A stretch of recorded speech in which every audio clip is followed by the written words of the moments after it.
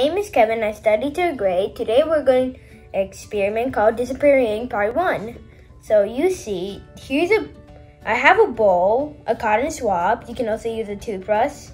Not a toothbrush. You can also use a paintbrush, a piece of paper, and some disappearing ink.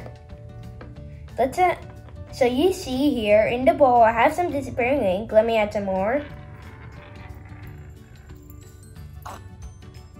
This is enough.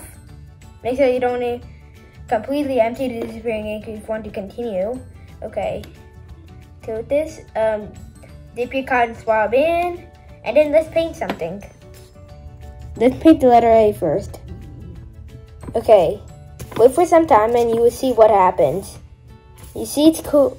You see it will stop, and after some time, wait. For example, here. Wait. Let me continue popping circles. Okay, let's wait for some time to see what will happen.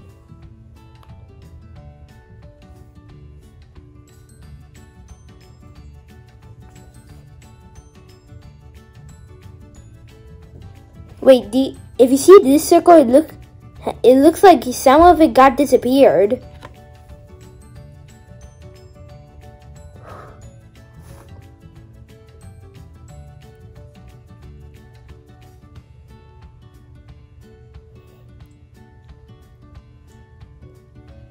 Hi guys, now look, it's starting to disappear.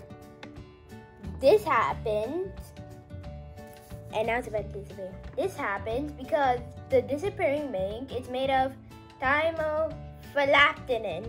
See the name?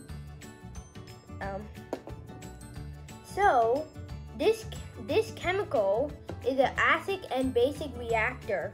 So it will be blue when it's on a basic environment, but it will be but you can't see it at acidic or neutral environment.